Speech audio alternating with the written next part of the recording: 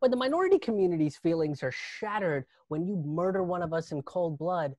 Don't really have anything to say about that, do we? But here we are, rising up constantly from all of that pain. So maybe your bourgeoisie, boot-licking snowflake ass can take a few jokes thrown in your direction, Officer Bacon. Oink, oink, motherfucker.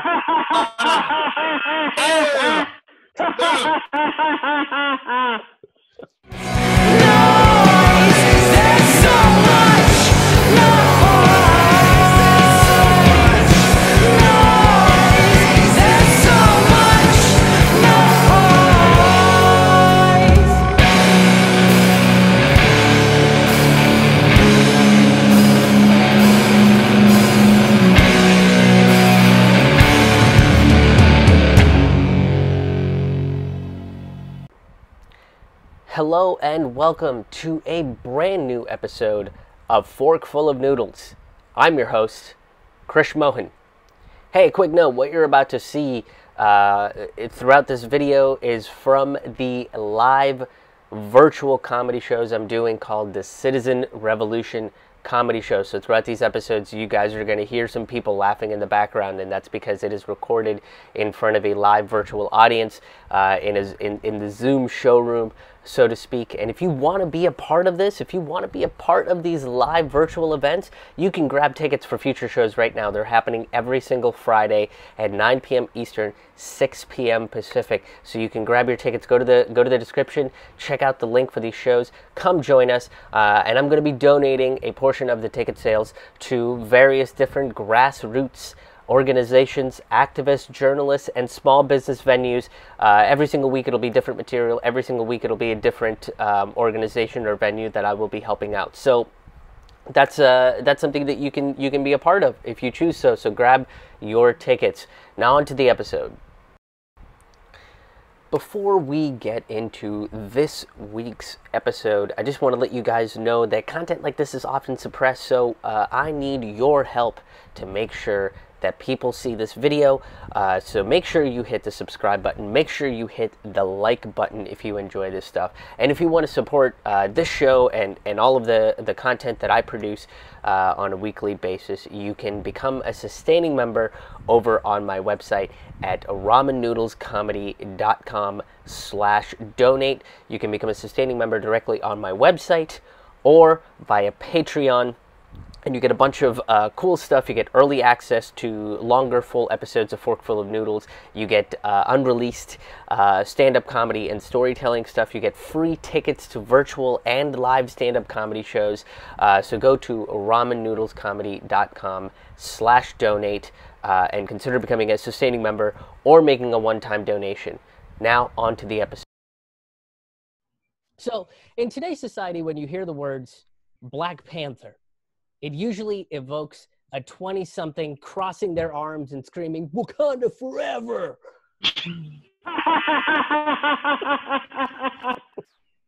But if you mention Huey Newton, Fred Hampton, Bobby Seale to these people, they just stare at you and say they don't really remember who the actor that played the Black Panther was, but he was very good, and he definitely deserves an Oscar. But what those names should evoke are the words revolution, organizers, and progress. And look, as much as I love those Marvel movies, I gotta say, they haven't particularly captured the spirit of the Black Panther even in the comic books. Hell, the second issue had him fighting the Ku Klux Klan after the board, yeah, it's true. The board at Marvel requested there be more white characters introduced into the books. Yeah, that shut them up real quick. Yeah, they got quiet real fucking quick. The real Black Panthers came out of a need for social revolution in America in the 60s, and that need is still here today. So it's important to know what they did right, where they dropped the ball, and how and why they were attacked by the establishment while driving social change and paradigm shifts. Aside from the comic book character, the only thing we really know about this group is that they were militant black men out for black freedoms with guns and leather and sunglasses and berets all of which were black. That's a great picture Yes. of movement. I don't know. The Black Panthers were created by Bobby Seale and Huey Newton in 1965 after the assassination of Malcolm X. At this point, there were riots over police brutality in predominantly black neighborhoods. And this was also a time when protesters were having dogs sicked on them and marchers were being hosed down. And this is how you know that teaching racism has gotten out of hand, when dogs are trained to be racist. Oh. Right? Dogs have no interest in judging people based on melanin content, right? They only have interest in belly rubs and who's got the treats. Well, aren't we all? Yeah. Exactly. Look, I feel like teaching dogs to be racist goes against the 8th Amendment of cruel and unusual punishment. Emphasis on unusual. Listen, you got to be real weird to try to teach a dog the N-word. Also racist. You have to be very, very racist. It's the same thing with horse cops, right? Those horses don't want to be an instrument of oppression. They want to be free. You know, eating apples from the hands of horse whisperers. Not having commands shouted at them by Sergeant Pepper Spray. I see what you did there.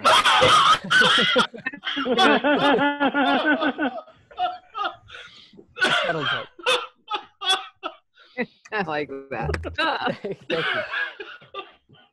Look, every time I see a horse at a protest, I have to wonder if these horses are thinking, this is bullshit. You know, my life matters too, motherfucker.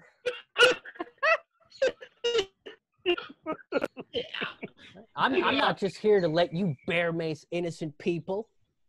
You know, I really have to wonder how many horses put their 2 weeks notice in after a protest against police brutality. Oh, Jesus. Oh, sweet. Oh, my God. This is only the intro.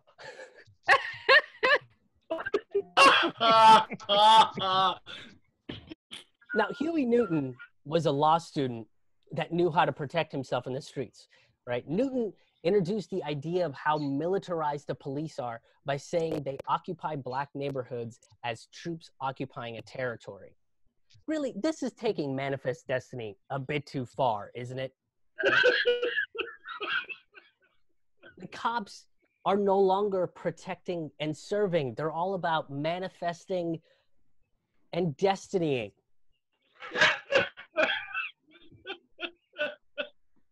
Now, if you are unfamiliar... So where's the lie? Right. Yeah. Now, if you're unfamiliar with Manifest Destiny, that's the idea that all of the land was destined to be America's, and if you pray hard enough, or rather more accurately, if you pillage hard enough, they make their land theirs, which would then fulfill their destinies. You know? It's a real pull yourself up by your bootstraps approach to oppression. I'd really appreciate that effort. Now, right now, America has 1,000 military bases around the globe, which just means that Manifest Destiny has been franchised like a Subway or McDonald's. No. Yeah. For every base that occupies your territory, you get one free toy that says upward mobility. Hooray, freedom via merchandise depression. Hey. Oh, Jesus. Oh, my God. Right? Look, I just think Manifest Destiny is an incredibly juvenile philosophy, right? It's basically called it a foreign policy. I misheard. The what? The called it, you know, like when you're just like, hey, what is that? Guam called it. America calling it right there. Yep. Zack, Korea called it first. America, nailing it, called it. It's ours. We called it. That's ours. It's Manifest Destiny in a nutshell. I licked it first. Yeah, exactly. Somebody has siblings. Now, Bobby Seale was a genius organizer, and he was also a natural-born rapper. But instead of starting a band like most college kids do, he came up with the Panther tagline and really what became their mission: power to the people, power to all the people. And just within that statement alone, the myth of Black nationalism and militancy is dissolved. The Black Panthers believed that society's issues were coming from a systemic level, specifically poverty, which has affected people of all races and creeds. Now, if this sounds familiar, it's because a lot of progressives and anti-establishment activists, organizers, commentators, and comedians are still saying this stuff today. Yeah. Guys, the Black Panthers pointed this out in 1966. That's 54 years ago. What is the time limit on trying ideas that don't work and finally listening to the voice of the people? Is it like 55 years? Now, Newton also said, we're here to transform society and erect a system where people will receive justice. So in order to specify what they meant, they came up with their 10-point program, which in reality was just addressing basic human rights. And I'll cover them more, a little bit more in depth in just a few minutes here. But one of the aspects of the 10-point plan was to end police brutality of Black people in America. Now, after the cops murdered another young Black kid, which was basically the discriminatory cherry on the Jim Crow cake, which, if you're wondering, is just a big pile of flour.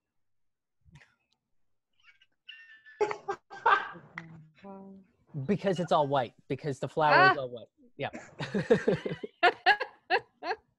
Some of these jokes are going to be very subtle. But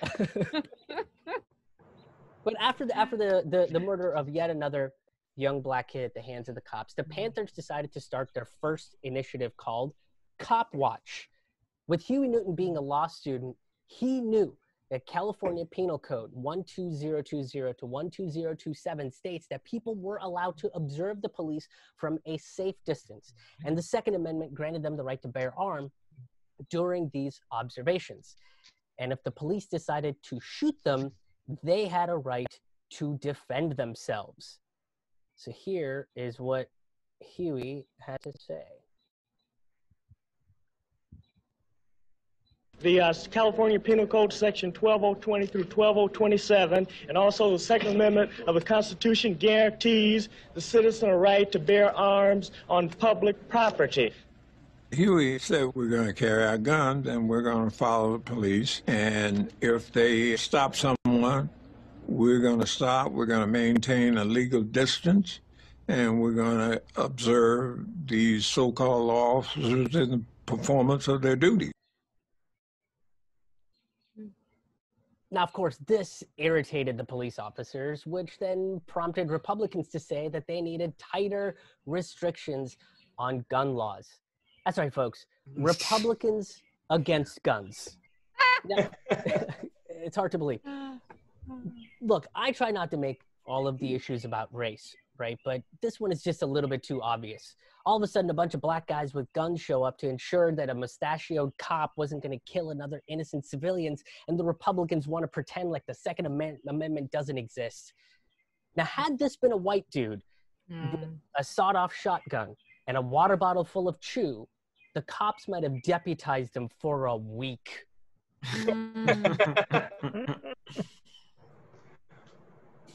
Now, in today's society, we do have a version of Cop Watch. It's using our cell phones and going live on social media. And of course, unleashing the wrath of our Karens, threatening to contact a manager. Ah, That's right. We're using Karens for good, you guys. We're about to exercise our constitutional right to speak. Oh my 100% of the managers. Bring them on. Right. Plus, we have the Black Lives Matter movement that is keeping violent and unjust cops at bay with protests and demonstrations for every innocent person killed by the police. Now,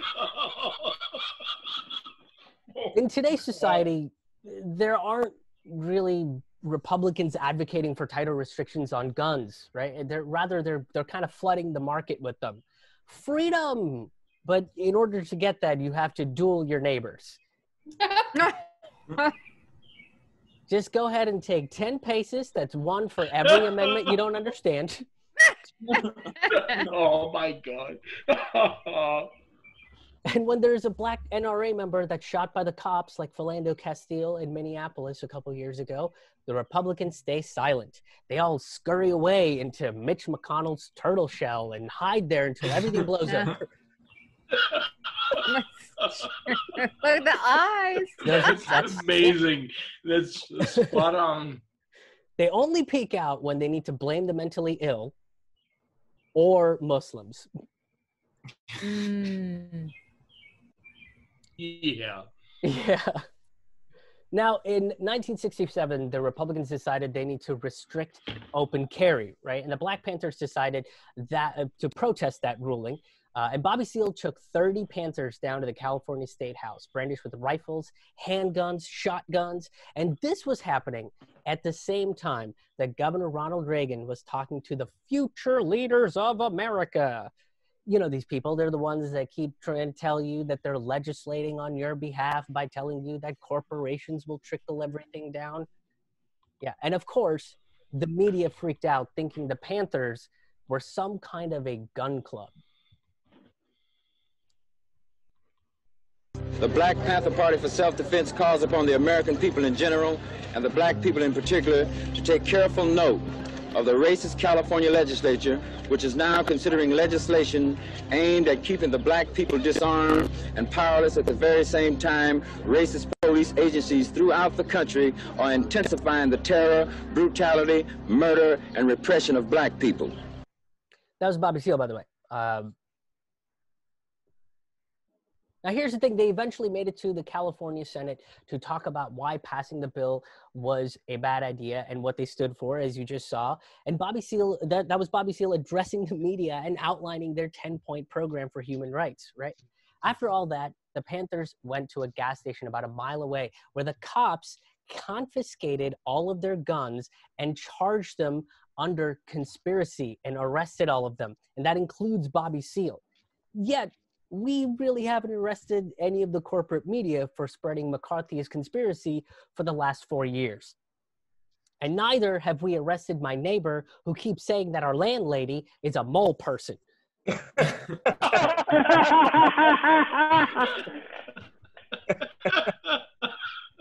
Yeah.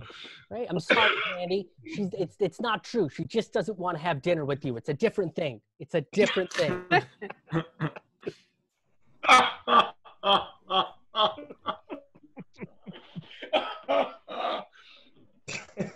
Oh. Now, Congressman, the Congressman did come. It's Krish's fault. Now, a congressman did come out and they passed the bill, and they said that they were scared and out of fear that this Panther bill had to be passed in 1967. Now, Ronald Reagan is quoted to say, "I don't think loaded guns is a way to solve a problem that should be solved among people of goodwill. Anyone who would approve of this demonstration is out of their mind." That's a direct quote from the old Gipper himself. Now, oh, fuck that guy. Yeah. According to this logic, though, the cops that have killed innocent unarmed people, whether they were black or otherwise, according to God King Reagan, are clinically insane. Right? Open up the loony bins, people. God, King Reagan. Oh my God, I'm embarrassed. We got some cops to check into these loony bins, guys. You know? Look, apparently the thin blue line is a psychological diagnosis, which Which begs the question, does that mean Oh, being an asshole is a pre-existing condition for cops? Oh my God. It's a very important question, I think. Oh, oops, went a little too ahead. Sorry about that. But here's a real question for Republicans, right? When you think of the gold standard of Republican, what do you think they would say about the AR-15? And how deep the dick of the NRA is down the throat of the party today? You know? Do you think the Gipper would call you crazy? You know? And now look, before everybody freaks out and says I'm sexist for making it a dick and not a lady part, there is a reason. Oh, I can't wait to hear this. Look, most Republicans are homophobic as well as racist. Okay, I'm just trying to make them gag both physically and mentally at the sight of their guns. Oh, hell yeah. Right? So this is like a really progressive joke, you guys. Now, here's the thing. Eventually in a shootout, Officer John Fry is killed, and Huey Newton is blamed for it. Newton gets put into prison. So now both party leaders are behind bars. So this brought in Eldridge Cleaver, who's the third person on the screen, right? Eldridge Cleaver was an intellectual that had credibility with both the white and the black communities. Cleaver was a little bit more bombastic than Newton and Seal, right? He even said that he'd beat Ronald Reagan with a marshmallow in a duel. I say that Ronald Reagan is a punk, a sissy, and a coward, and I challenge him to a duel. I challenge him. I challenge him to a duel to the death or until he says, Uncle Eldridge. And I give him his choice of weapons. He could use a gun, a knife, a baseball bat, or a marshmallow, and I'll beat him to death with the marshmallow. That's how I feel about him. That's a real thing that happened, you guys. A black man threatened to attack a governor and beat him to death with a marshmallow. That's a part of American history. What a country, right? So look, as things kept escalating with the cops, the Panthers came up with one of their most iconic sayings and illustrations that went in their newspapers. Their cartoons drawn by Emory Douglas read, "Fuck the pigs." And the cops said that their feelings were hurt when the kids would yell it at them.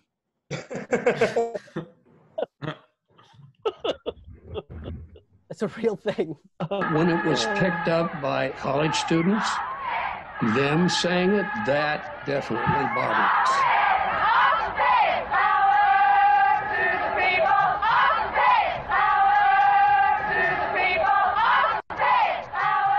I was a sergeant patrolling in the projects, and there was a cutest little girl. So I stopped to say hello, and I said, "Hi, honey, how are you doing today?" And she looked at me and she said, "Fuck you, pig." And I thought, we have lost it, man. We have flat lost it. She was raised right. Yeah. You know, the cops make all these speeches and stuff, and they talk about how, you know, it was detrimental to hear these college students and these little girls say, "Fuck the pigs." You know, when the minority community's feelings are shattered when you murder one of us in cold blood, we don't really have anything to say about that, do we? But here we are, rising up constantly from all of that pain. So maybe your bourgeoisie, boot-licking snowflake ass can take a few jokes thrown in your direction, Officer Bacon. Oink, oink, motherfucker.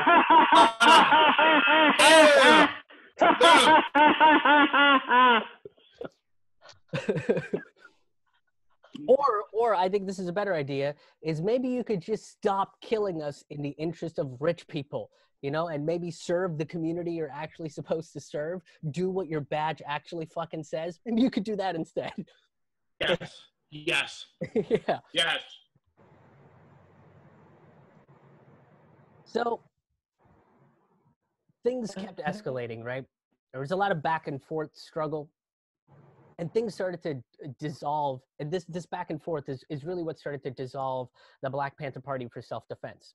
In 1968, after the assassination of Martin Luther King Jr., the violence from the Black Panther Party escalated and led to the death of the very first Panther, little Bobby Hutton. Now, before we get to that, the death of Dr. King meant that hope for unity had died with him. There was a lot of anger within the Black community, in and out of the Black Panthers, for the man that walked through hells to befriend the oppressor to gain equality, and then he was killed for it. And that anger that they felt was absolutely righteous.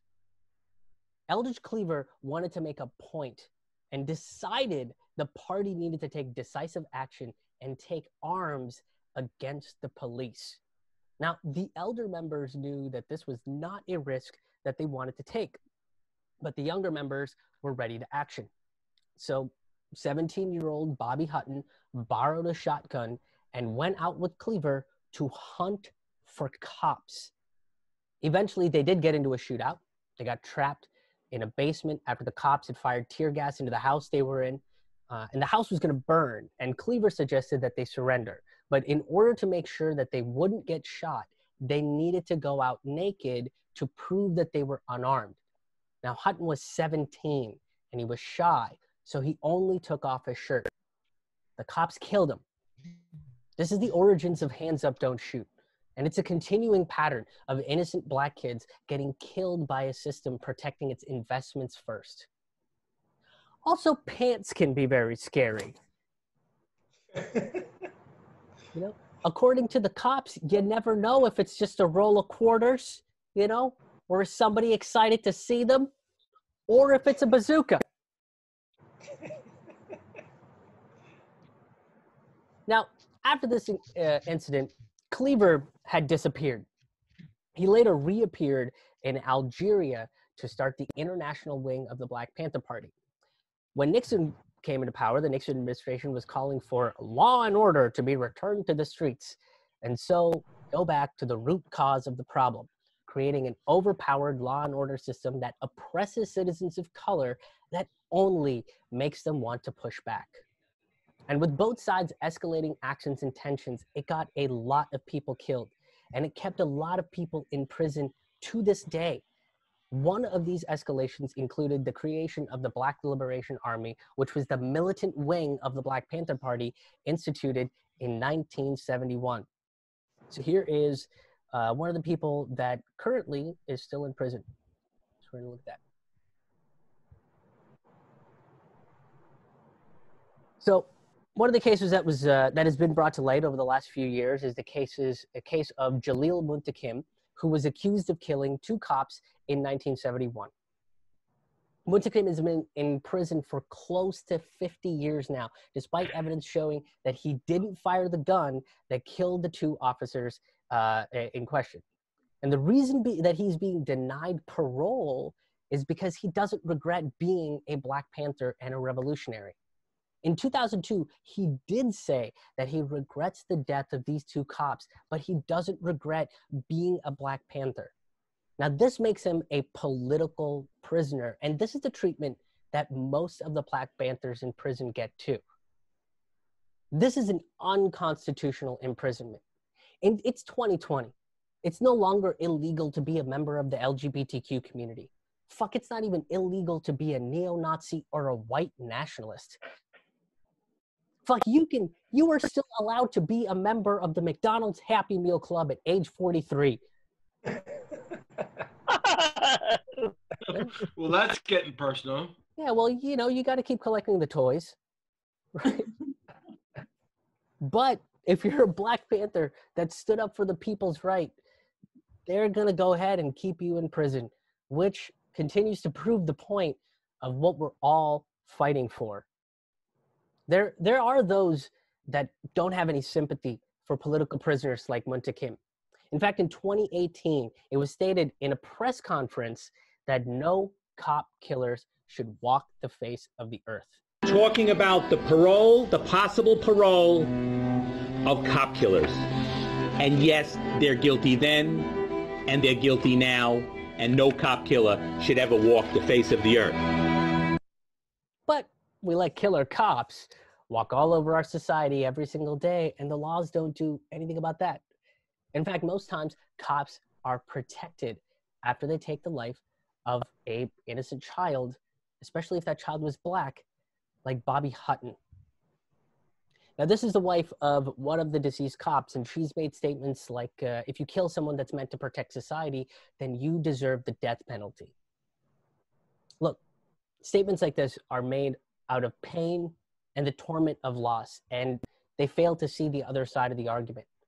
Cop Watch was put into place because there was no protection from law enforcement, especially if you were black or brown. The police were not there to serve the communities of color, but rather contain them, as Huey Newton has put it. And in this country that has a torrid history of containing people against their will, perhaps it's time to treat people a little bit better. And through pain and loss, unfortunately, this woman said some unfortunately racist things. There are right now over 19 black radicals that believe in Panther philosophy still in prison today. One of the oldest of these folks is Chip Fitzgerald, who is 80 years old.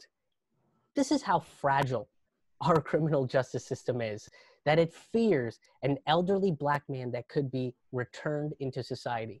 How feeble is a criminal justice system with its chains of institutionalized racism that it clearly says that it's weaker than an 80-year-old man who should be soaking up the sun in Fort Lauderdale and getting STIs in his retirement community? I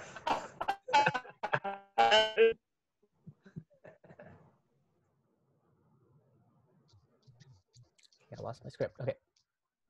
Here's the thing. The Panthers' legacy, written by the oligarchs with their media propaganda proxies, became about violence in the streets. But that's not really what the Panthers ever stood for, right? Cop Watch and the escalation of violence came from one side not listening to the needs of the other, one side not feeling protected or served. And when you turn civic duty into military force, you should expect some pushback. The Second Amendment granted the citizens of this country to form a well-regulated militia, and they misused the shit out of some commas. The Black Panther Party at least got one of those things right. I don't know about their comma use, but they were a well-regulated and well-organized revolutionaries that fought intellectually and physically against an unjust system, while advocating for some of the most best and progressive ideas we've ever seen in the 20th and 21st century. But since the media and the oligarchs that rule the plutocratic system want the masses to believe that Bobby Seale and Huey Newton and Fred Hampton, the rank and file of the Black Panther Party, were some kind of anarcho-terror group trying to raise Black Atlantis from the depths of the Mississippi, I thought it'd be important. Yeah. I thought it would be important to talk about their 10-point plan and what the Black Panthers actually based their philosophies and actions out of. The first point stated this: we want freedom. We want the power to determine our destiny of our Black community. We believe that Black people will not be free until we are able to determine our destiny. This is pretty straightforward, right? Like, I even think like the most closed-minded individual can say that this is pretty logical and sound. And if you're confused, let's put it this way. What would a rich, out-of-touch white person know about the struggles of an underfunded, over-policed neighborhood? The answer is not a good goddamn thing. No. Yeah, especially when you're all unwilling to listen and only care about the retweets and the likes. The second point stated, we want full employment for our people. We believe that the federal government is responsible and obligated to give every man employment or guaranteed income. We believe that the white American businessman we believe that if the white American businessman will not give full employment, the means of production should be taken from the businessman and replaced in the community so that the people of the community can organize and employ its people and give a high standard of living. You Yeah. said what I'm thinking. Yeah. This is an idea that's still being argued for today, by the way. In 1966, the Black Panthers were not just advocating for a universal basic income, but also a federal jobs guarantee that would ensure that every American is taken care of in this country by a government that should be for and by the people. Look, even most conservative constitutionalists should be on board with this idea, right? The idea of this nation is to have a government for and by the people. The role of the government should be to provide for us with us in charge. That's what makes universal basic income a constitutional idea, which means the Constitution kind of might be socialist. And if you're hearing some pops, that's because every conservative in the country just had a minor stroke.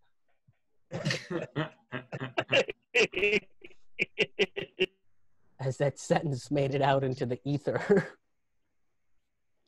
Now, for as much as Republicans and Democrats are concerned about putting Americans to work, they and their crony capitalist friends don't really provide jobs that equate to a high standard of living or, like a standard of living.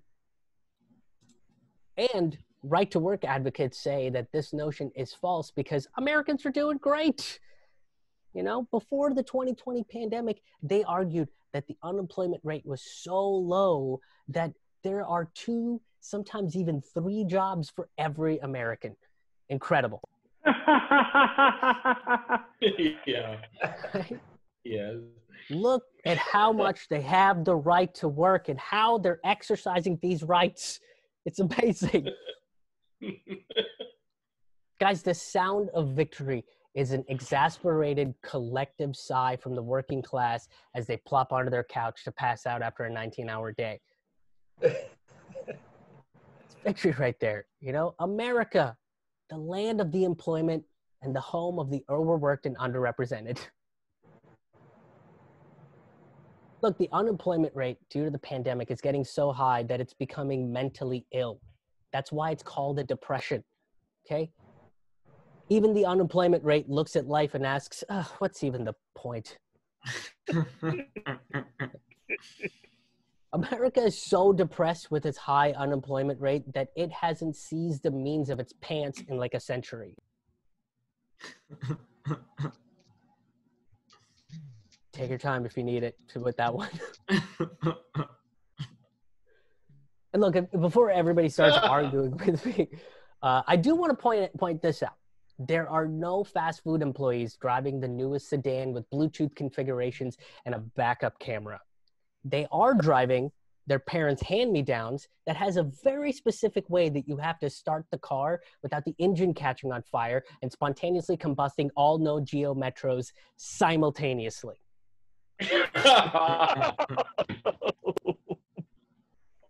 Oh my God. Yep. This is a call to abolish class slavery in our society. The working class makes virtually no money, but is placated to on a consistent basis. Questions on how we're going to help fund a decent living condition are met with, well, where's the money going to come from? Where's the money going to come from?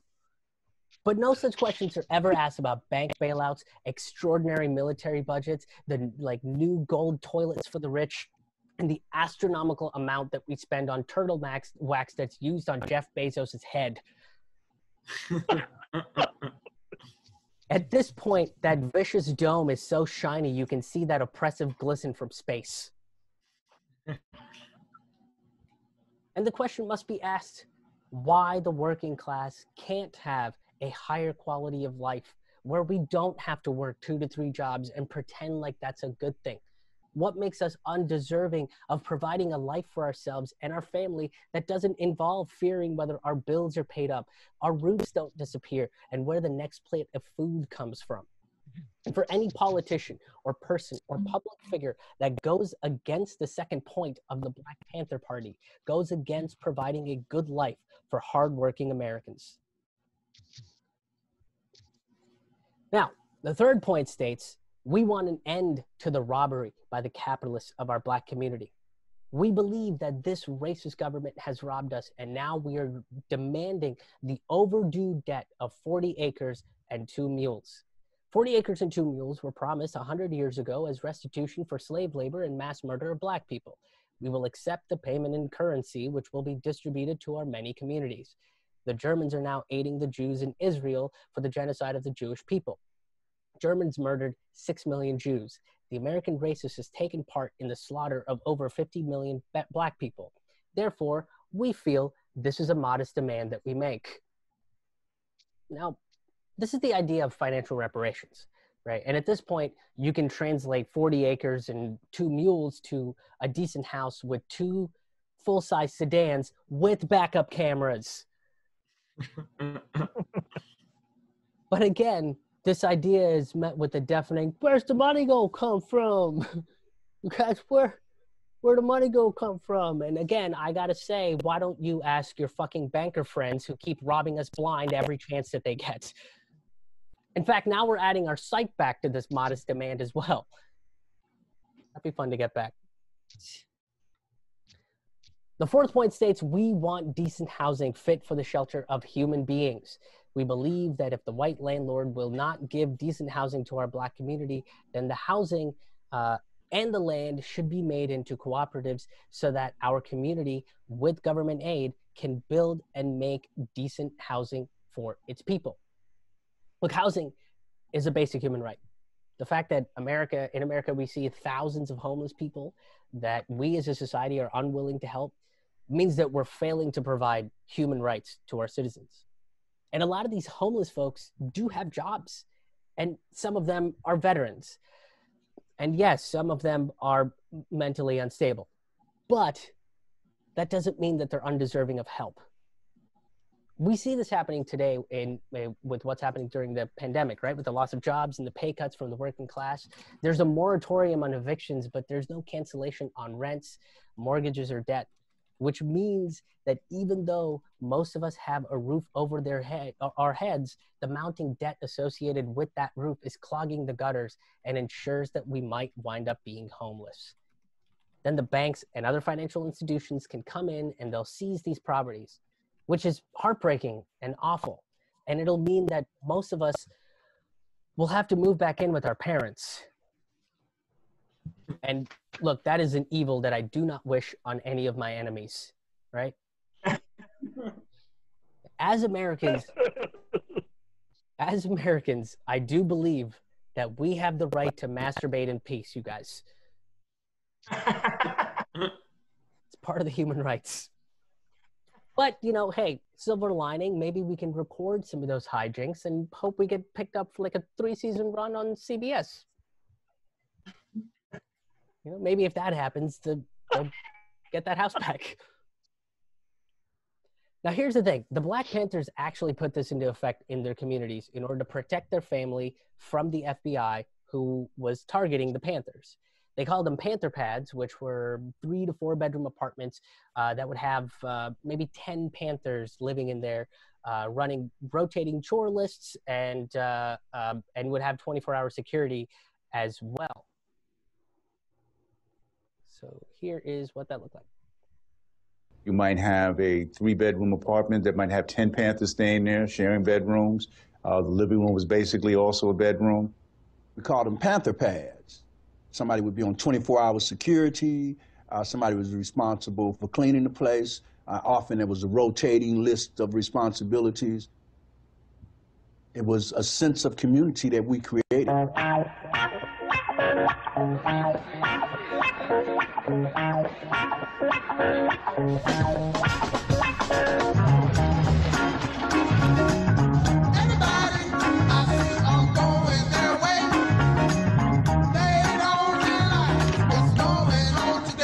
The rank and file was the everyday members that did the daily work of the party. They the ones that made the party. The backbreakers, the ones you put all the work on. Now look, this idea can very easily be put into effect today. And if we did something similar to this, it would help communal living thrive and possibly also end homelessness, which would be huge. So the fifth point states, we want education for our people that exposes the true nature of this decadent American society. We want education that teaches us our true history and our role in the present day society. We believe in an educational system that will give our people a knowledge of self. If a man does not have knowledge of himself and his position in society and the world, he has little chance to relate to anything else. Here's the thing. History is written by the winners. And that's obviously because if it was written by the losers, it'd be all like whiny and stuff, you know, about how like the winners cheated and how sore the losers are from all of the oppression. The problem is sometimes the bad guys win and try to convince us that they're the good guys, which is why history has turned into a college freshman level creative writing workshop.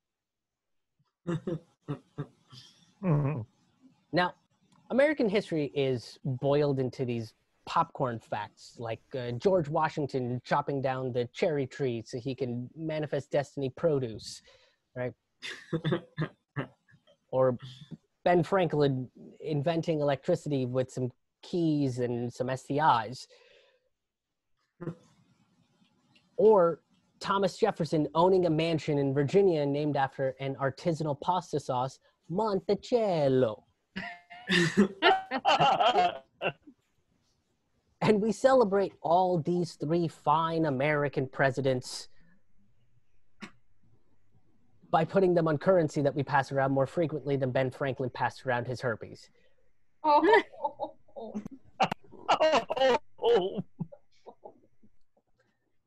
American history likes to celebrate the shit out of robber barons like Andrew Carnegie and John D. Rockefeller, but neglects to point out that they constantly advocated for violence against striking workers. Andrew Carnegie specifically was known to publicly claim that he was on the workers' side, and then in private would talk about crushing the worker and their precious unions too. Andrew Carnegie would give speeches from his private train, which in the late 1800s was kind of like owning a private jet, you know? Yeah, and guys, it would get pretty crazy on those trains, okay? Yeah, a lot of bare ankles. Yeah, a lot of folks wiggling some toes. Very naughty. Very naughty. But look, America doesn't celebrate the strikes that gave us our precious weekend, the 8-hour workday, a lunch break, the right to masturbate in bathrooms because we're living with our parents. America doesn't celebrate America doesn't celebrate the Black Panthers who were advocating for the truth, fighting for the working class, and ensuring that oligarchical oppression wouldn't continue. The winners shouldn't write the histories through their skewed lens. History belongs to us losers because we know the truth of how the winners won. The 6th point states this: we want all Black men to be exempt from military service. We believe that Black people should not be forced to fight in the military service to defend a racist government that does not protect us. We will not fight and kill other people of color in the world who, like Black people, are victimized by the white racist government of America. We will protect ourselves from the force and violence of racist police and the racist military by whatever means necessary. Okay, to put this into context, this was during the Vietnam War, which a lot of people were actively protesting. Not just the war, but also the draft. But this is still prevalent today because the working class are the ones that are sent to go fight the illegal wars of the rich to acquire resources that don't belong to them from Black and brown countries. And if they want reparations out of it, that's going to cost a little bit more than 40 acres and 2 mules. In fact, the cost of the American war machine is roughly $2 trillion. And there's no one asking, but where the money going to come from, you guys? That's true. Oh, my God. Yeah. If we decrease the spending by half, we could fund Medicare for all and all of the infrastructure programs, which would cost $350 billion, and an additional $22 billion to feed all of the Americans in this country. And then we'd still have enough left over for 40 acres and like way too many mules. Just so many mules, you guys. In today's pandemic climate, the whole world has decided to call a ceasefire for military operations. But instead in America, we have a former CIA director as our Secretary of State, calling for more bombings of Iran, Iraq, Syria, and Yemen. And there is logic behind these actions, guys, okay? If the virus, SARS-CoV-2, sees how big our explosions are, it'll then realize how big our dicks are. And then it won't try to invade America. That's flawless logic. It's flawless. American exceptionalism logic right there. America also utilizes economic wars in the form of sanctions. From Iran, Venezuela to Nicaragua, American sanctions have been put into place specifically to hinder these nations' wealth and the distribution of aid and medical supplies. Why? Because you're evil, guys. Look, in Venezuela, Nicolas Maduro gave his people like groceries, okay? And then he canceled all the rents and mortgages. Guys, kindness is evil. You know? Gosh. Guys, what's he up to over there? Right? Just giving people food. Communism, kindness, they both start with K's, so that's kind of something.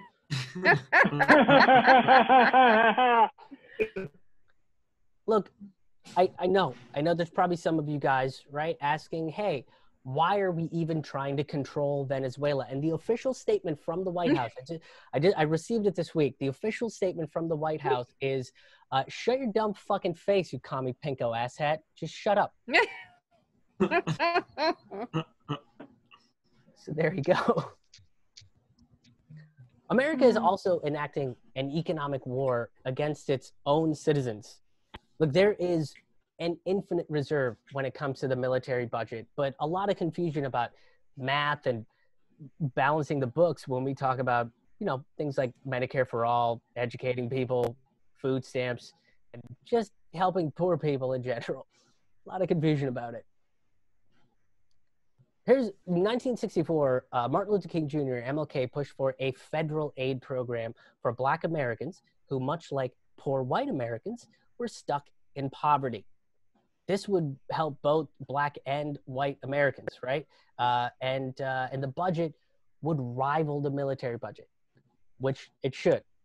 If you really want true equality in this country, I think we should fund programs that save lives at the same rate, if not more, than programs that take lives. I believe in the biz, it's what's called the circle of life. Okay, it's the yin and the yang. It's like a seesaw in a playground, you guys. Okay, you have to have two kids of equal weight to achieve balance. Yeah, but when the high school football jock wants to seesaw with the kindergartner, you're going to create a catapult, and that is an act of war. That is an act of war. For sure. Wow. Now, the seventh point we already talked about, it's about ending police brutality. We talked about that earlier, so let's move on to point number 8, which states, we want freedom for all Black men held in federal, state, county, and city prisons and jails. We believe that all Black people should be released from the many jails and prisons because they have not received a fair and impartial trial. America has the largest prison population in the world because we don't really care what we're number one at as long as we're number one at it. Yeah. Now, in the case of Munta Kim, who we talked about earlier, it is evident that the criminal justice system was trying to lock up a revolutionary.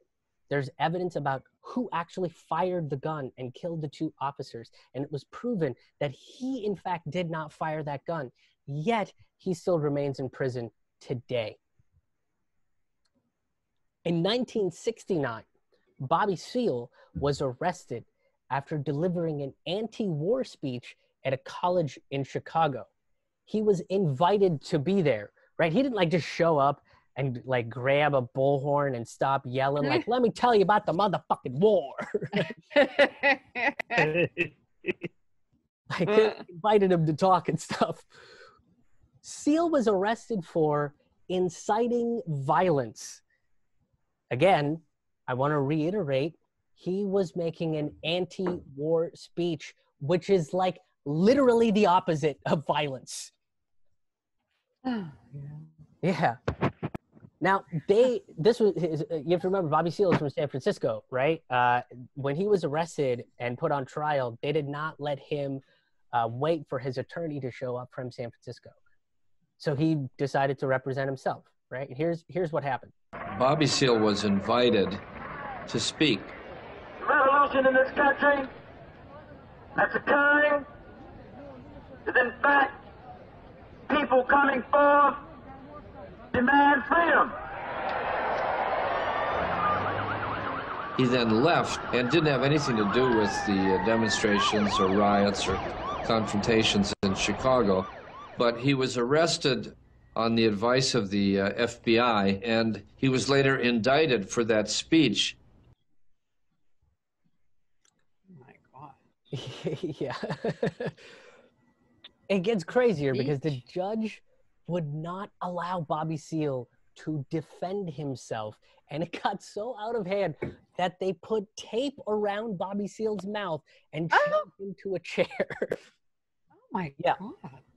Look, the only thing the judge didn't do to prove how racist he was wear a Klan hood during the trial.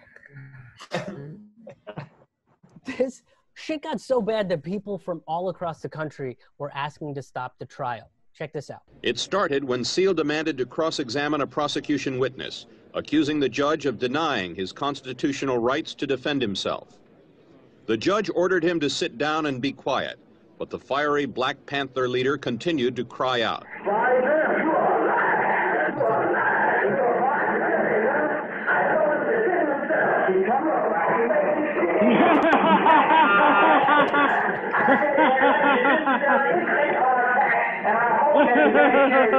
The judge told the marshals to hold him down, and that started several days of insanity.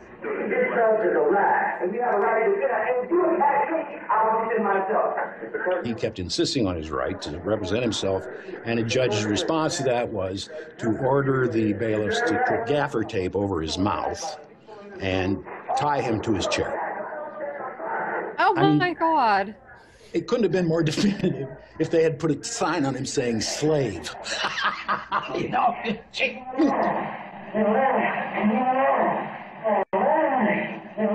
But it turned out Bobby could make noise and say things through the gag.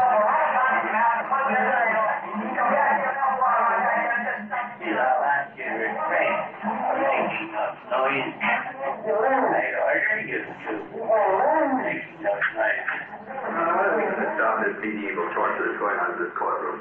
This man wants to defend himself. Stop the trial! Stop the trial! Stop the trial! Stop the trial! Stop the trial! Stop the trial! Stop the trial!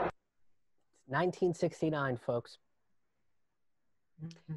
In European countries, revolutionaries who have committed far grander acts of violence have been set free after they served their sentence and expressed remorse, like Munta Kim, who expressed remorse about what happened to those police officers.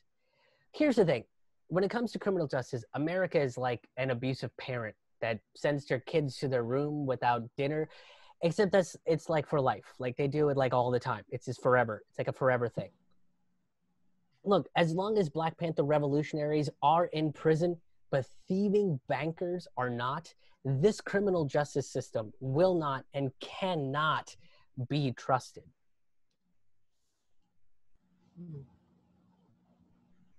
So, The ninth point, or in point 9, this states that we want all Black people, when brought to trial, to be tried in a court by a jury of their peer group of people from their Black communities.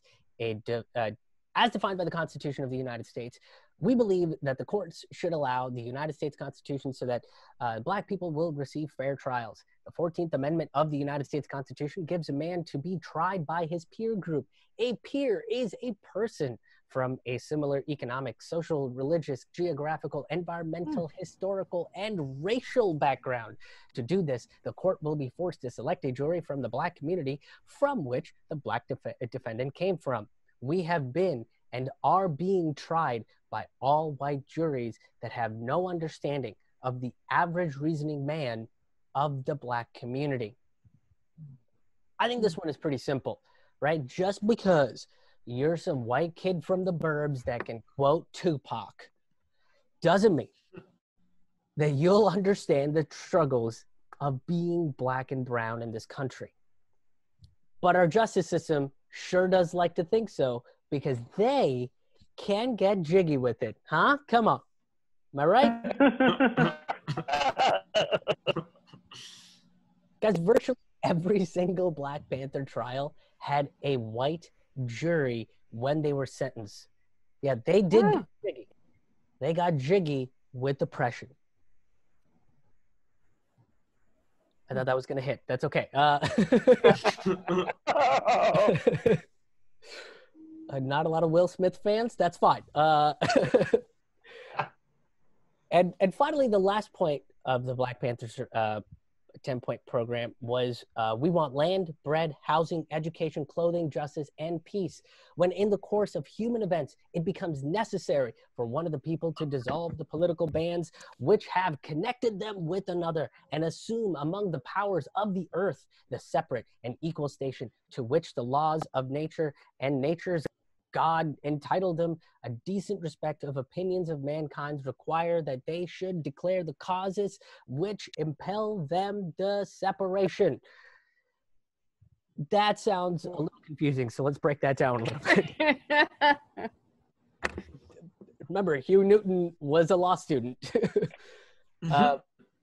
Basically, what they're saying here is that any laws that separate us from our rights to land, bread, housing, education, clothing, justice, and peace, we should separate ourselves from those laws. Yeah. This is basically calling for a divorce from an abusive system that exploits people for their labor and resources and gives them nothing in return. The problem is sometimes you have an ex that wants to like gaslight you and then set your shit on fire and taser you in the balls, but still say they like love you, you know? Oh God. Which makes the divorce process like way longer and more difficult.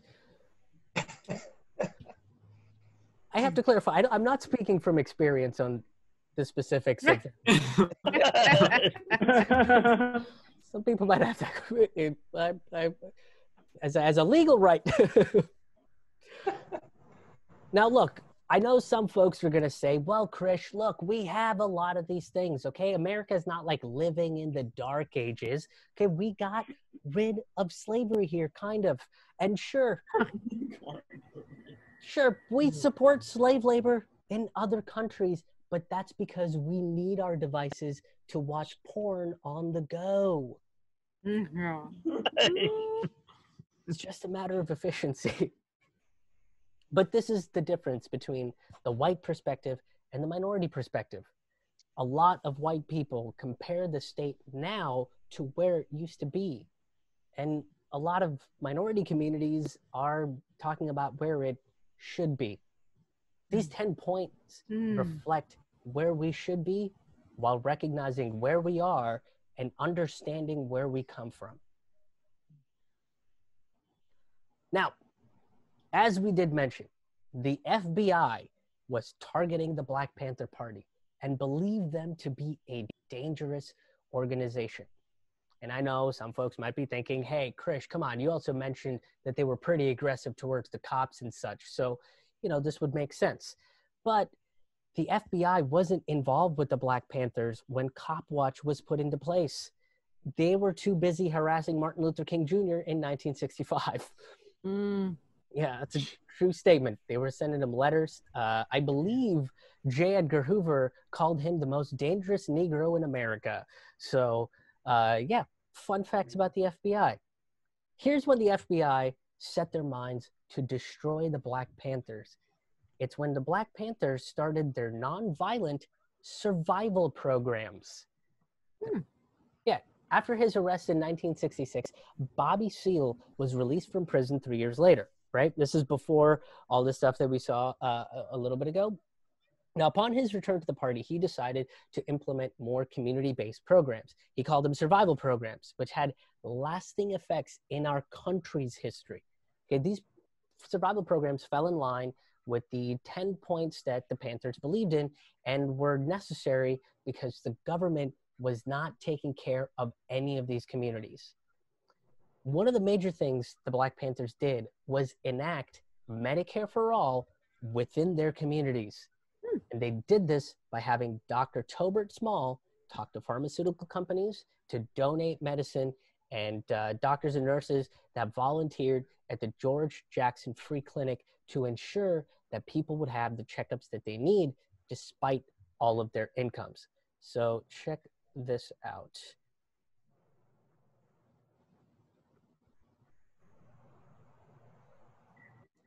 So that is Tobert Small, Dr. Tobert. Dr. Tobert Small was a physician to the Black Panthers, though he wasn't a party member. They were not just people in black jackets carrying guns. They were interested in actually doing something for the community. The Black Panthers focused more on what they call survival programs, things like food assistance, free education, free legal aid. And one of their top priorities was free community health care. Most of our civilized countries will provide these services for the people. The Panthers realized that we didn't have a civilized country. We were not providing these services for the people. As a young doctor, Small treated political activists like Angela Davis and George Jackson in prison.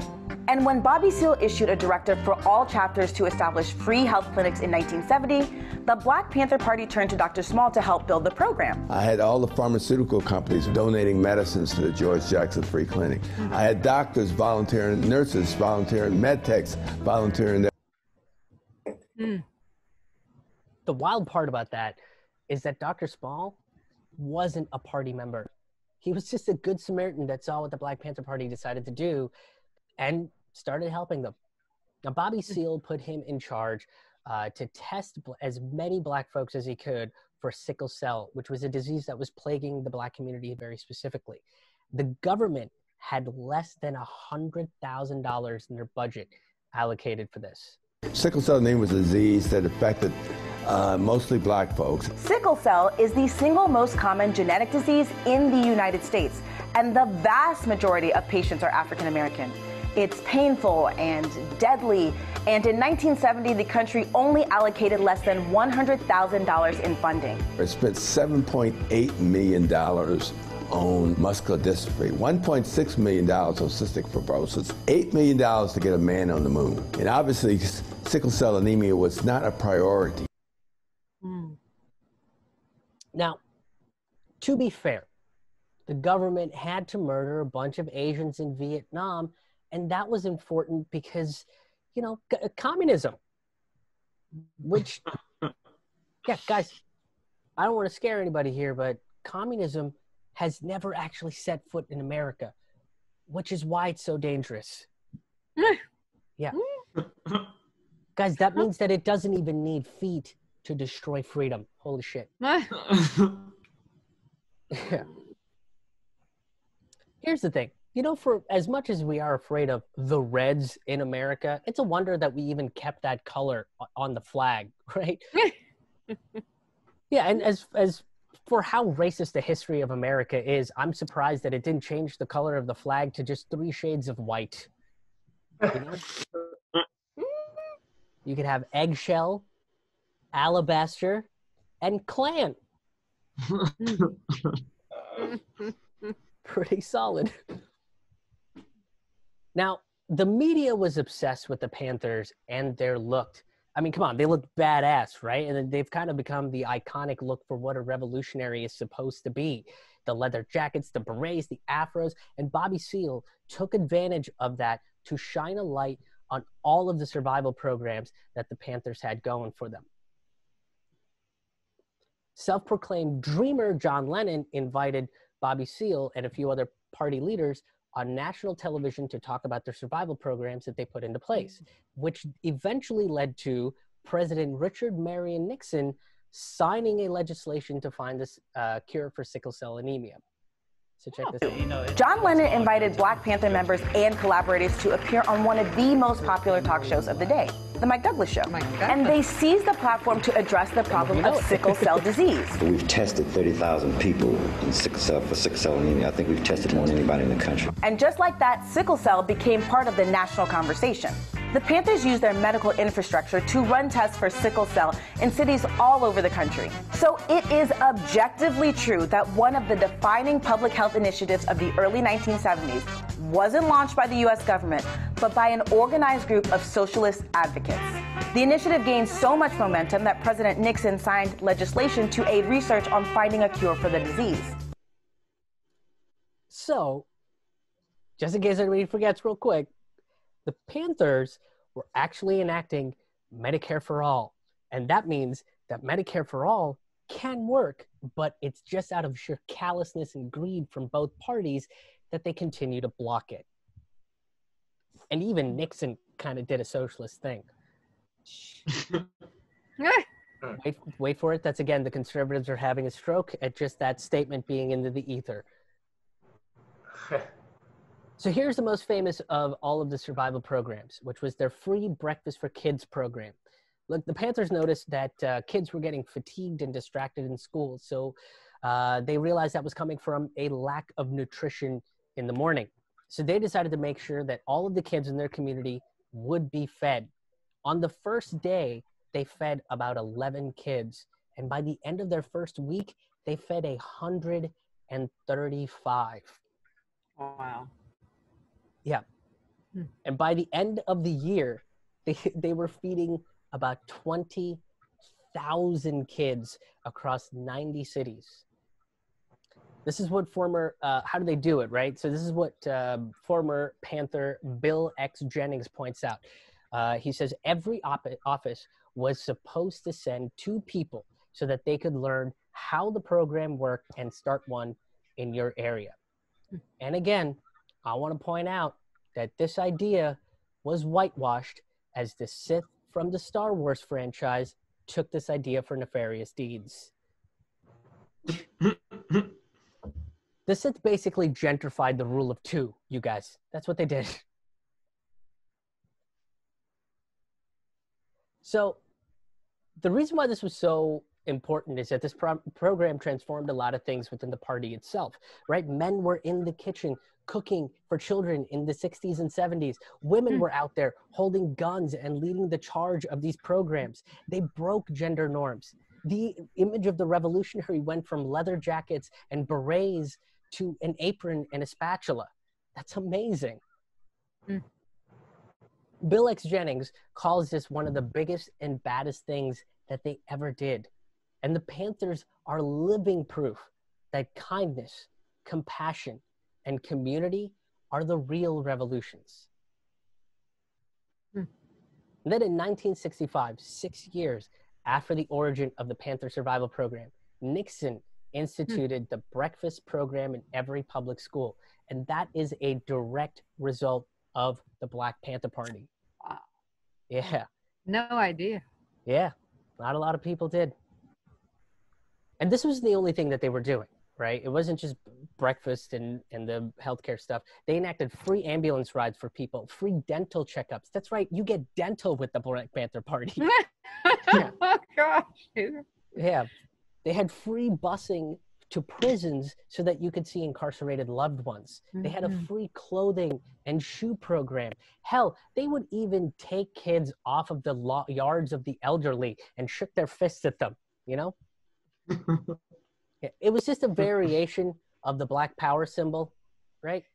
It said Black Power, but also get the fuck off my lawn, you young whippersnapper. Huh? And this, my friends, is where the FBI comes in. As the success of these programs designed to help the American population grew, so did J. Edgar Hoover's and Richard Nixon's paranoia. And actually, there was a contest between Hoover and Nixon on who could be the more paranoid, racist, wrinkly old white man. Quite the contest.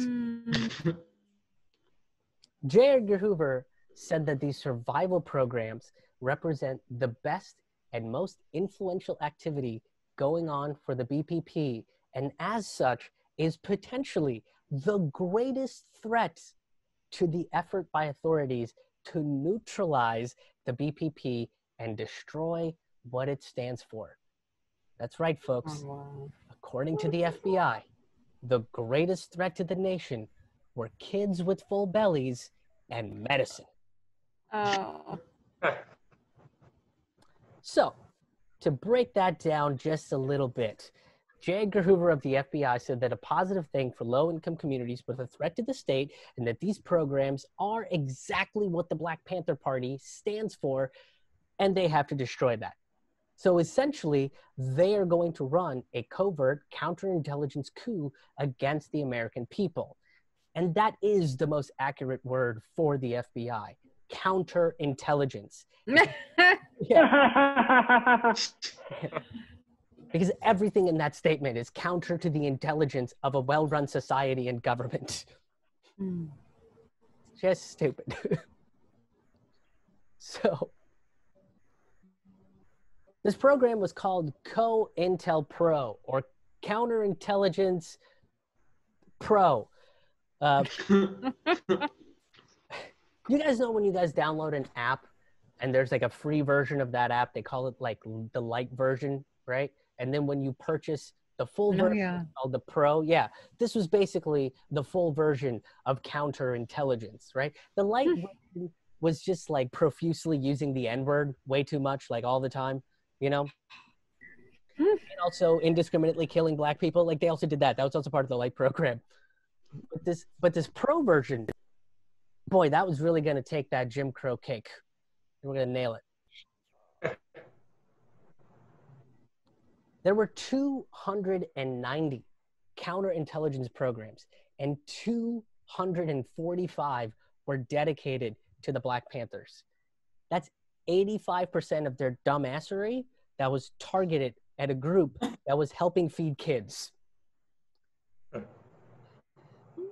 And I know some people might get mad, but dumbassery is a synonym of counterintelligence. So that's super accurate statement. Here's the thing, to J. Edgar Hoover, any type of black organizing was a threat to the status quo. The status quo being over-policed and poor communities of color that don't say anything when injustice happens in their communities. He wrote in COINTELPRO that it was set to expose, disrupt, misdirect, discredit, neutralize the so-called black nationalist movements. Check this out. The purpose of this new counterintelligence endeavor is to expose, disrupt, misdirect, discredit, or otherwise neutralize the activities of black nationalists. Neutralize could mean making somebody an informant, or putting somebody in jail, or having somebody killed. So the term neutralize was just like a feel-good word for state-sponsored murder. Yeah. Now, see, this is the type of disruption that the Democrats and the Republicans can really get behind.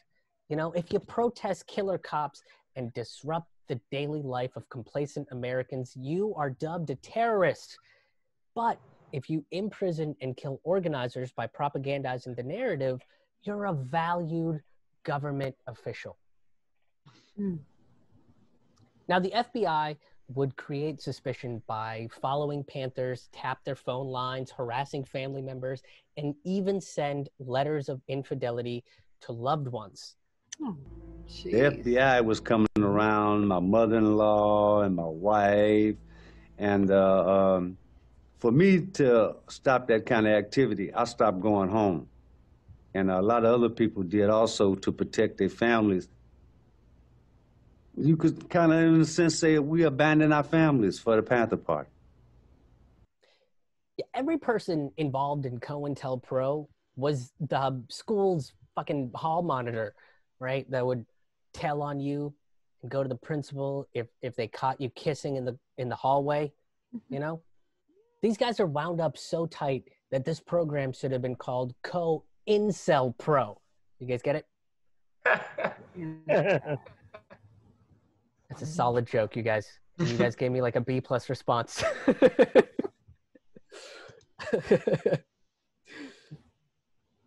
So they use these letters to create informants.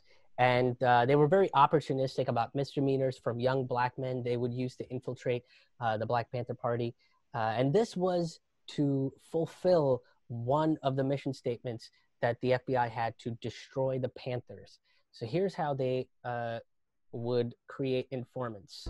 My recruitment by the FBI was very efficient, very simple, really.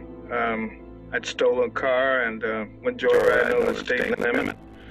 And they had a potential case against me, and I was looking for an opportunity to work it off. And a couple of months later, that opportunity came when FBI agent Roy Mitchell asked me to go down to the local office of the Black Panther Party and try to gain membership. Yeah. They wanted to prevent the appeal of a radical political movement on the black youth, right? They basically wanted to uncool the revolution by showing everybody how great it could be if you're, you know, like a paranoid, delusional racist that hasn't seen their dick in 30 years. What a cool thing, you guys. J. Edgar Hoover took this paranoia and he went on national television claiming that the Panthers were a dangerous terrorist organization. You know, all those terrorist organizations and dictators always like feeding children and clothing the poor, you know, delivering medicine, helping the elderly cross the street. All those dictators doing that. What a bunch of manies, huh? You guys remember how Al-Qaeda was like just trying to deliver like a plane full of pizza on 9/11 to hardworking Americans? You know, and then there was just like too much pizza grease on the instruments, huh? Oh man! Oh God! Oh boy, those goofy terrorists, huh? Those goofballs. No. Because he made that public statement on national television, this let the cops drop whatever little civil liberties they were respecting to go guns a-blazing to kill some Panthers. The Panthers were a criminal organization, were violent, and they wanted to kill cops. That's all I needed to know. About 40 policemen arrived on the scene and began surrounding the Black Panther headquarters. They were trying to change government as we know it through terrorist activity. We took a very proactive stance in combating what we consider a terrorist organization. I think the FBI manipulated the police. The FBI arranged for the Black Panthers to get guns through informants. They would convince the police that the Panthers had weapons. They had to go in and be ready to be shot at, so the police went in and shot at them first. You hear about raids taking really? place against Black Panther officers. They were coming to kill us. Police say there was sniper fire throughout the early morning hours, so they moved in cautiously and then began shooting. The Black Panther... Oh my God. So the FBI manipulated various departments of various different like police departments by spinning these wondrous tales of these Black Panthers that would transform into literal Black Panthers. You know, with like Gatling guns on their backs. Yeah, and there were also some rumors that the FBI was spreading where they could also turn into that tiger from He-Man. You guys remember that? So just a little recap there is the cops are the ones that started escalating things with the Panthers first. And then the FBI not only excused this, but they fanned their flames, which might go to show that paranoia is actually a contagious virus. So it doesn't even end there. The cops not only raided Panther pads and Panther HQs, but also just arrested scores of rank and file members. And one of the largest examples of this was when the entire party leadership of the New York City Black Panther Party was arrested on a bombing conspiracy charges with absolutely no evidence, right? And they became known as the Panther 21, because every illegally racist crime needs to have a fun name for like the t-shirts and stuff, you know? Oh, God. A New York grand jury has indicted 21 alleged Black Panthers on charges of plotting several bombings in the city tomorrow. On April 2nd, 1969, in pre-dawn raids, 21 Black Panthers were charged with all kinds of terrorist activity. These are some of the men the police are accusing of being involved in the plot which could have wounded or killed scores of busy New Yorkers. 12 men were arrested today, 2 are already in jail, and 7 more are still at large. And so the Panther 21 started. He was one of the kids that was arrested. He's 16. So, you know, they were trying to raise money for the Panther Defense Funds to pay these extraordinarily high legal fees. And it was too much for just regular people to pay for. So they had to recruit famous people like Jane Fonda and Marlon Brando, right? And after 13 months of trials and retrials, they were found innocent. Yeah. After a 13-month trial, where New York State spent millions of dollars and put dozens of witnesses and hundreds of pieces of evidence, a jury deliberated for 3 hours. The jury have considered all the counts and charges against the defendants and have found them not guilty.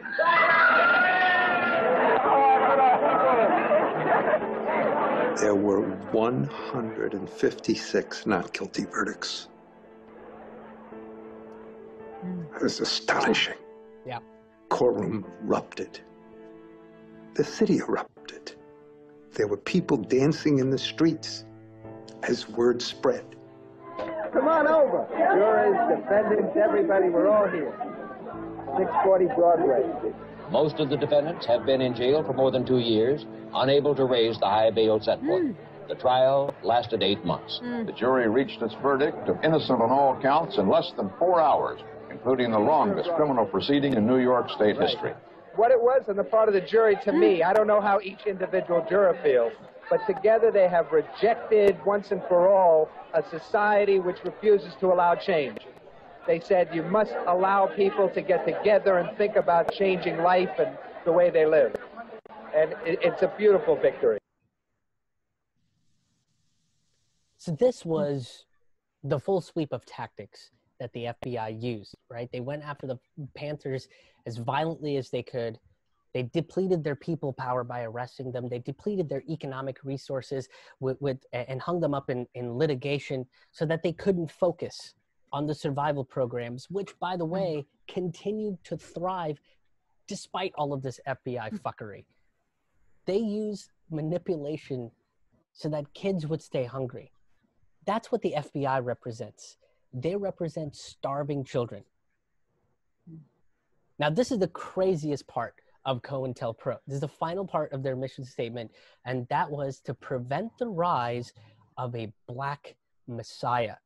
Yeah, J. Edgar Hoover was terrified, of the rise of a Black Messiah that would come forth, speak clearly and eloquently, and liberate the working class people against the oppressive government, right? Usually when we have people that are like, speaking of looking for messianic figures, we put them into psychiatric care. But in America, they're granted a high-power job with like 100% of the benefits, including dental. They also get dental. This notion of trying to find the Black Messiah is why he directed Bobby Seale to be arrested over an anti-war speech in 1969. And the worst part about it is it led to the death of young Fred Hampton. Now, Fred Hampton, who's the fourth person in that picture, was the leader of the Chicago chapter of the Black Panther Party, and he was 20 when he did that. By age 20, my biggest accomplishment was bonging a beer without crying. Yeah. Now here's the thing. Fred Hampton was a magnetic speaker. And he was one of the most accomplished Black Panthers around, right? Fred Hampton was working together with Latin and white gangs, dissolving their disputes and bringing them into the fold. Here's some of the speeches that he had. I be feeling going through all types of physical and mental torture. But that's all right, because we said even before this happened, and we're going to say it after this, and after I'm locked up, and after everybody's locked up, that you can jail revolutionaries, but you can't jail a revolution. Right. You might run a liberator like Aaron Cleave out the country, but you can't run liberation out the country. You might murder a freedom fighter like Bobby Hutton, but you can't murder freedom fighting. Whatever it was, Fred had it. And these people in this class have divided themselves. They say, I'm black, and I hate white people. I'm white, and I hate black people. I'm Latin American, and I hate hillbillies. I'm hillbilly, I hate Indians. So we fighting amongst each other. Fred Hampton here in Chicago was the main voice for racial unity. Black Panther Party stood up and said that we don't care what anybody says. We don't think you fight fire with fire best. We think you fight fire with water best. We're going to fight racism, not with racism, but we're going to fight with solidarity. We worked with organizations such as the Young Lords, a Puerto Rican street gang that had become political, and the Young Patriots, hillbillies, Appalachian white boys. I want to introduce a man come over tonight from another part of town, but he's fighting for some of the same causes we're fighting for. Bob Lee, who was our deputy field marshal, had a meeting with them, and he was explaining why we should work together. That police brutality up here, there's rats and roaches. There's poverty up there. That's the first thing that we can unite on. That's the common thing we have, man. But I want you people to stick together, and I'll stick with Black Panther, and they'll stick with me, and I know they will. Look, nothing shrivels a racist dick like solidarity that goes beyond melanin content. Okay? And what you just saw there made J. Edgar Hoover's dick go concave. Yeah. Hoover was afraid that Hampton might be the Black Messiah, so he decided to have his personal bodyguard, William O'Neill, who was an FBI informant, tip off the Chicago Police Department that there were illegal guns in his Panther pad. So O'Neill gave them the layout of the apartment, and the Chicago Police Department murdered Fred Hampton. And the media lied about it. So this is the last clip we're going to watch. It's a bit long. It's a bit intense. Hang with me.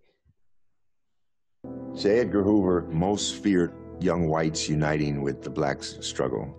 And he was most afraid of what he called a Black Messiah rising up out of this movement. Fred Hampton was very good at running an organization. He could delegate responsibility. He could spot talent.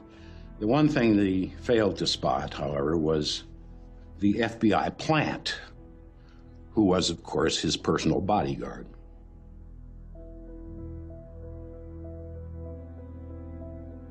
I routinely supplied whatever floor plans or diagrams I could to the FBI. That started in June 1969. I mean, they had a floor plan and keys to the Black Panther headquarters. Close to 12 midnight, William O'Neill came and picked me up and brought me back to our apartment. Chairman Fred had been running 24/7 trying to organize, so he fell asleep.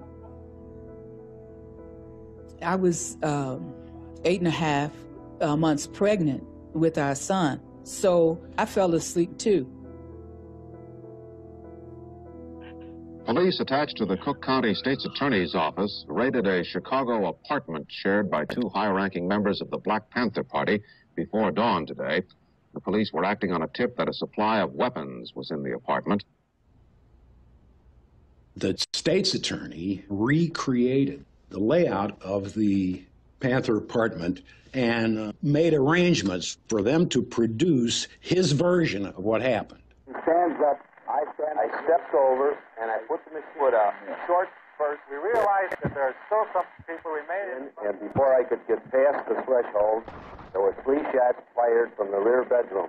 The immediate, violent, criminal reaction of the occupants in shooting at announced police officers emphasizes the extreme viciousness of the Black Panther Party.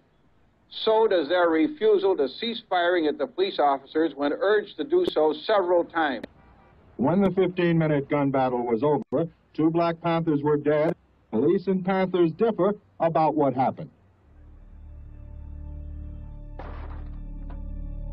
In the apartment, we received no warning, no tear gas, nothing to offer us to surrender or come out. Bullets start coming through the walls, plaster flying. Saw bullets coming from, it looked like the front of the apartment, from the kitchen area. Pigs were just shooting. This cop stepped to the door with a submachine gun, and all you could see was a silhouette. And the muzzle flashes as he fired, a fully automatic weapon into a room that was barely 6 feet wide. I laid on top of Chairman Fred, and I could feel even through him the mattress vibrating. You could feel the bullets going into it. I just knew we'd be dead, everybody in there. Cop stepped back in and fired off another round, hit me in the hips. Everything was like this. It was just going so fast. We told them we were wounded, and they said, "Come out with your hands up." One of them grabbed my robe, and they swung it open and said, "Oh, what do you know? We got a broad here." And then another one grabbed my hair and slung me into the kitchen area. I heard a voice say, "He's barely alive. He'll barely make it." They started shooting again. I heard the sister scream. They stopped shooting. Pig said, "He's good and dead now."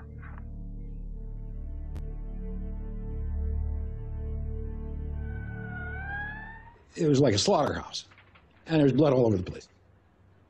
When we lifted the mattress up to look underneath, 3 .45 caliber machine gun slugs fell out of the mattress.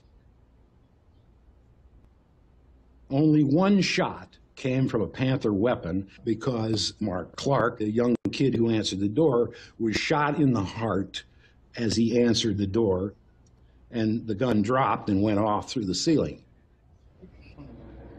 All of the splinters were coming into the apartment. So we said, this was a shoot-in. It wasn't a shootout. There's gas that the police department uses as standard equipment that nobody can stand to stay in the room with it. They could have shot 4 canisters of gas in there and waited outside for everybody to come out. So I'll take a deep breath.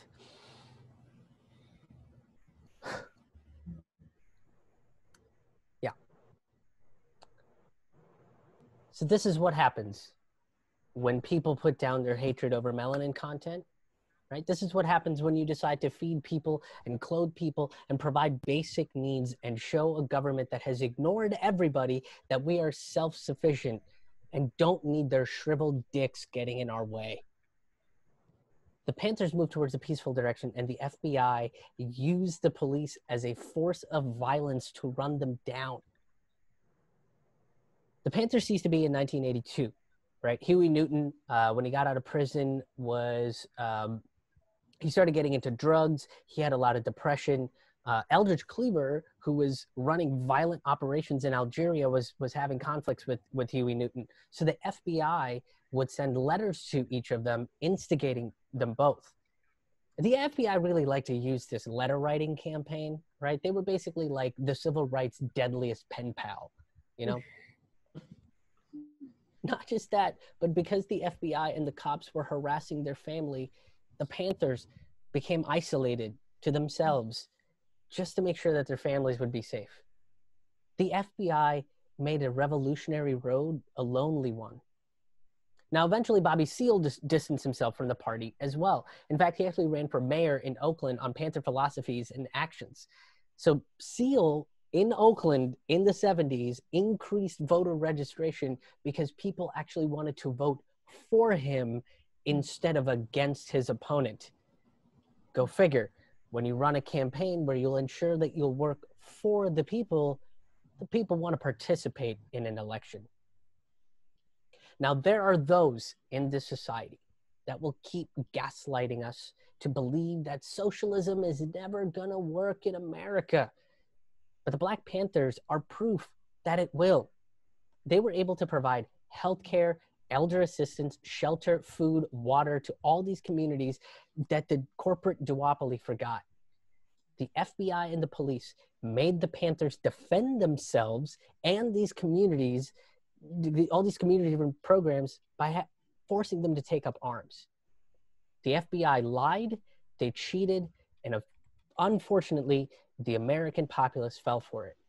We were grifted out of a better future. Look, the legacy of the Panthers is not what the media portrays of them. They weren't violent black militants or cop killers. The legacy of the Black Panthers was in the work of the rank and file to create community. The words of solidarity from Bobby Seale and Fred Hampton, the intellect of Huey Newton, and even the sass of Eldridge Cleaver, who, I remind you, said that he would beat the shit out of Ronald Reagan with a marshmallow. You won. Yeah. What they did was they exposed the underbelly of a paranoid, conspiratorial, corrupt system in every which way. So don't let their history be written by the bad guys that won. Thank you guys so much for tuning into this episode. If you guys enjoyed this content, please make sure that you hit the like button and the share button. Get this out there to as many people as you can. Send it out to some friends, send it out to some enemies, send it out, put it in some groups. Content like this is often suppressed, and it is up to, I depend on you guys to share this stuff out and like this stuff to make sure that it's shown to new people, and new people learn about this channel. And if you haven't, please hit the subscribe button to make sure that you are getting notifications when we put videos up. I'm going to be putting videos up every single week on this channel, content like this, more scripted comedy content. There will be some rantier content, some audio content, some interview stuff coming up as well. What you're seeing in these videos is from the Citizen Revolution live virtual comedy shows. So if you are a fan of this sort of stuff and you want to see it live in a virtual setting, of course, please get tickets for these shows. What I'm doing with these shows is 50% of the ticket sales is going to a grassroots organization, activists, journalists, venues across the country, people that really need help, that aren't being helped by the federal government right now. So it's up to us to help each other out, and this is me doing my part. So since I talk about these larger ideas, these socially conscious topics in my comedy, I figured I should. I wanted to donate to groups that stand for these causes and issues and ideas that I talk about often, especially on this channel. This particular show, I donated 100% of the ticket sales to the Black Visions Collective in Minneapolis, Minnesota. They are a POC, queer-driven, community-based organizers that are helping out protesters that have been wrongfully arrested for the act of protesting. So I donated 100% of the ticket sales to that. So if you're watching this video, you weren't able to make it to the live stand-up comedy show where we discuss the Black Panthers, and you want to donate to the Black Vision Collective, the links are in the description below. So please check out the links, the ticket links and the donation links, and make sure that you share. Like I said, the Citizen Revolution comedy shows, they happen every Friday at 9 p.m.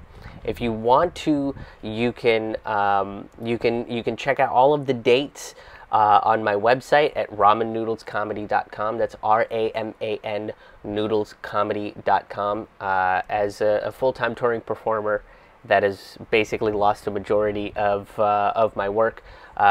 Being a touring performer, these virtual comedy shows, sustaining memberships and album sales are pretty much how I'm going to be earning my living right now, and it's also a way that I can continue to help, like I said, grassroots organizations, activists, journalists, and small business venues that I've worked with across the country that are kind of struggling right now. So yeah, so if you want to check out the links in the description, but make sure you hit that subscribe, make sure you hit that share button, make sure you hit that like button and get the word out.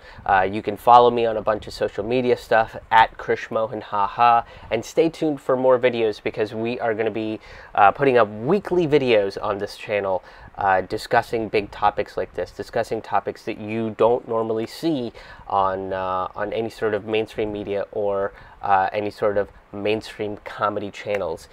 Thank you for tuning in. I really appreciate it. And till next week, see you on the road, everybody.